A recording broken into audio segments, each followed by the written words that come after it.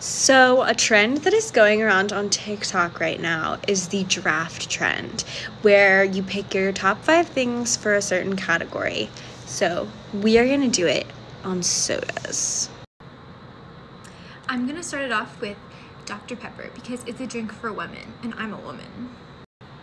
So number 1 in my draft is going to be a nice crisp Sprite, but the best come from the movie theaters.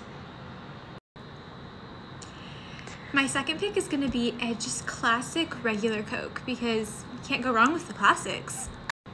So definitely I feel like for my second pick, I'm going to go with the underdog, a good old cherry Coke with lots of ice.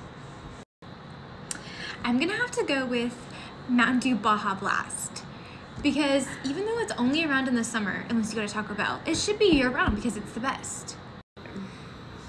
Okay, so I'm gonna go ahead and say an A&W root beer.